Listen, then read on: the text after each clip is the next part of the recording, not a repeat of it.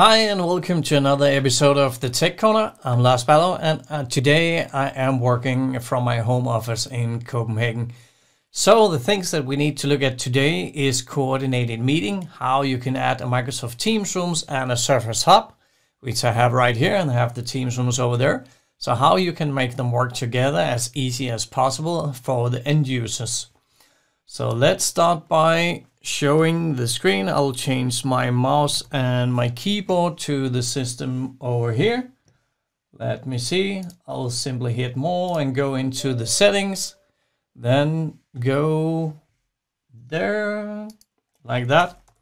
Hit the default password, which is SFB, or change it as soon as possible. Go to the coordinated meeting and then hit this button. The first step is how you would like the microphone to act on the system. By default, it's on. Normally we would have great microphones and speakers on the system, so why not use that?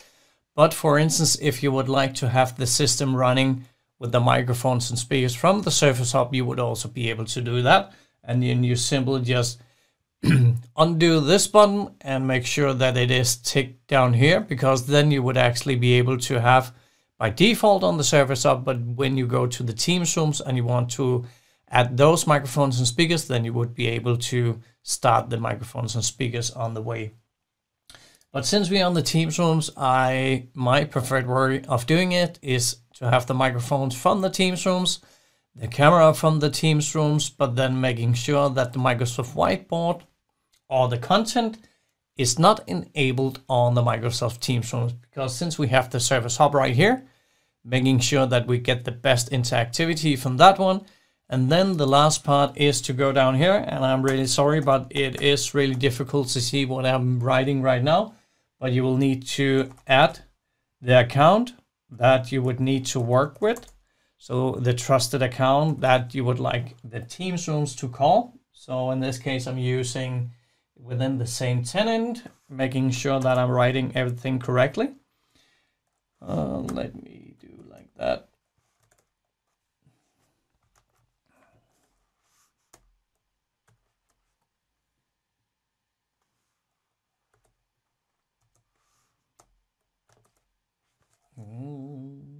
Like that.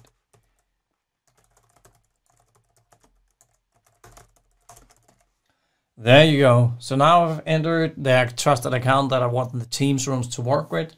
So I'm writing the account from the Surface Hub right here.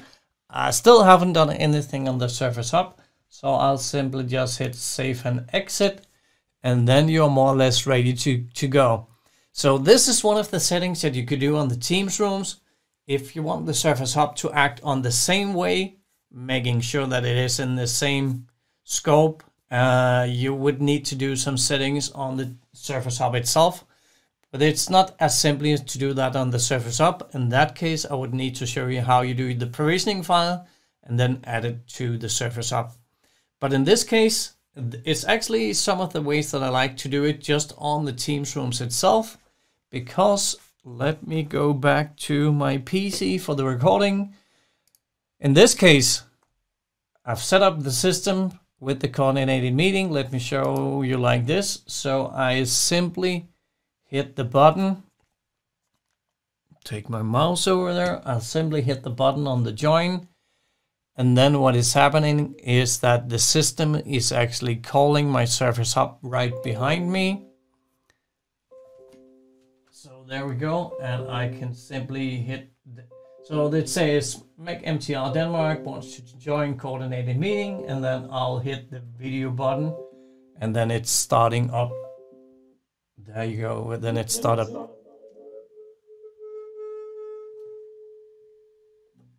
Yes, and sorry about that. Of course, since we haven't done any settings on the Surface Hub, that one will also turn on the microphones. So right now, it's not the best scenario, but it's still working pretty good.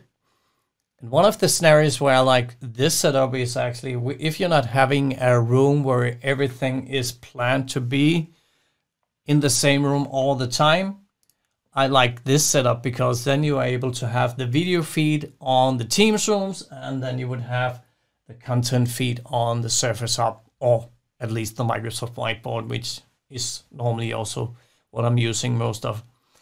So let's just have a short break, and then I do some recordings on how you can do the provisioning file for the Surface Hub. It's not as easy as this one. Then you would need to go into the configuration manager and making sure that you set up the system as you would like to have it. So be right back. So back again, we have done the configuration of the Teams rooms, and now we need to do the configuration of the Surface Hub.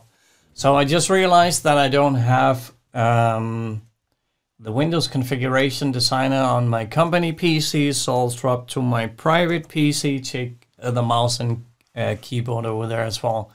So first of all, what I normally do is go to the Edge browser and simply search for Coordinated Meeting on Surface Hub, and then you would get to Microsoft Docs, where you have all the information about how to set up the Microsoft Teams rooms and then also the Surface Hub. Since the Teams rooms, in my opinion, is that easy to do, we already did that, and then we just need to go down here to do or to create the XML file to make sure that we also set up the Surface Hub for the coordinated meetings. So simply go and copy this information, open a node, and then let me do like this. So hopefully we'll be able to see everything here. Then paste the information in here, and then like all videos on the internet, I have cheated a little bit already. So one of the things that you will need to be aware of to do the configuration file or the provisioning file is that when you copy this information and paste it into the notepad, make sure in the end that all the information is on one line. Otherwise, the provisioning file will not be created correctly. But let's go through the information that I've done so far. So the coordinated meetings is then set up to true. The audio is set up to false, since that we have enabled the Teams rooms to do the audio, and then also the video, of course. But then we have enabled the video to true, since that it's quite nice that you actually are able to turn on the video feed from the Surface Hub during a call. So by default, it's turned off, but if the users want to enable it during the call, they can actually do that. The whiteboard is set to false, and then the trusted accounts that you would need to enter right here is the account on the Teams rooms. So in this case, I'm using Smed MTR Denmark at tdmericnordics.onmicrosoft.com, and then we'll just put all information in one line, copy all the information, and then I go and search for Windows config. No, that was not right. Windows Configuration Designer, and go here. Just takes a little while, and then it will be able to open up the configuration. So right here, I'm creating a provisioning file for the Surface Hub. Let's call it Copenhagen, and then hit finish. And then we are done with this one. Then you would need to go into the advanced editor right here. Yes, please. Do like this.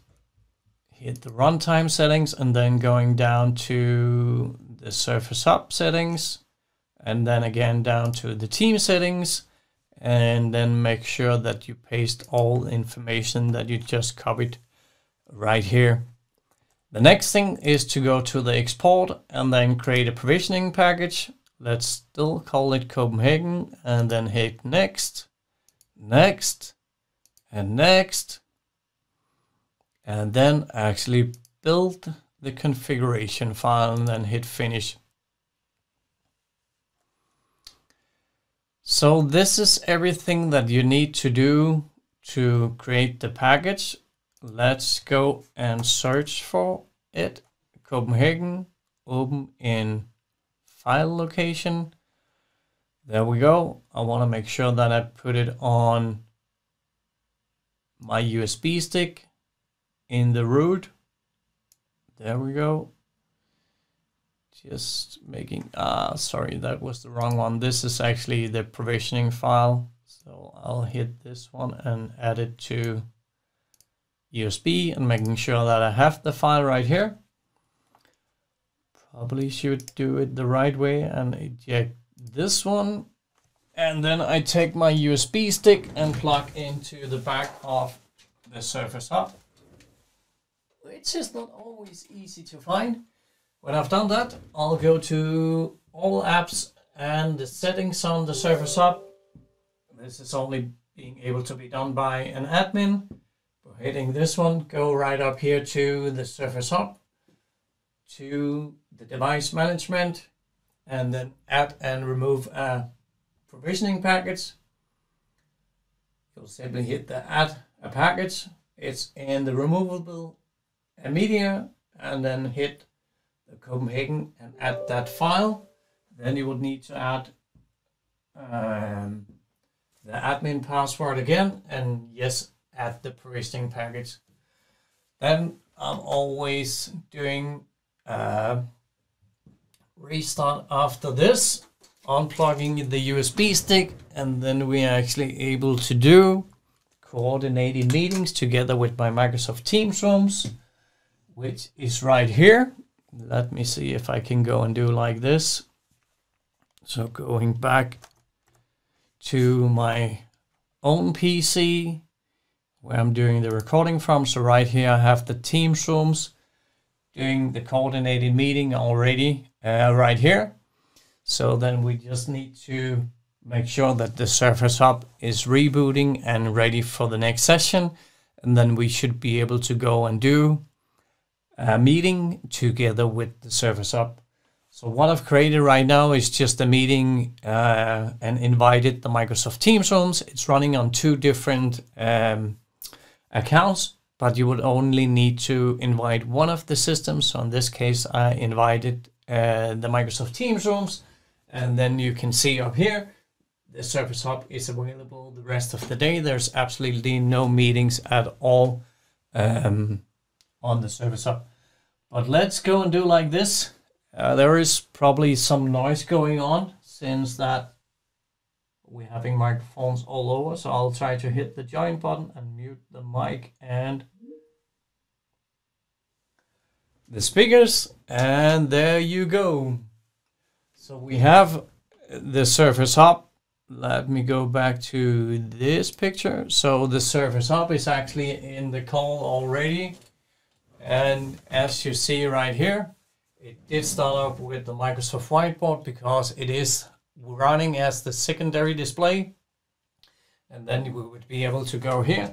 Let me see if I can sign into my private PC into the Teams. I hopefully invited that one as well. So it's quite easy for the users to do the coordinated meeting, since they only need to think of hitting the join button as they normally do. And then I join the meeting from my PC.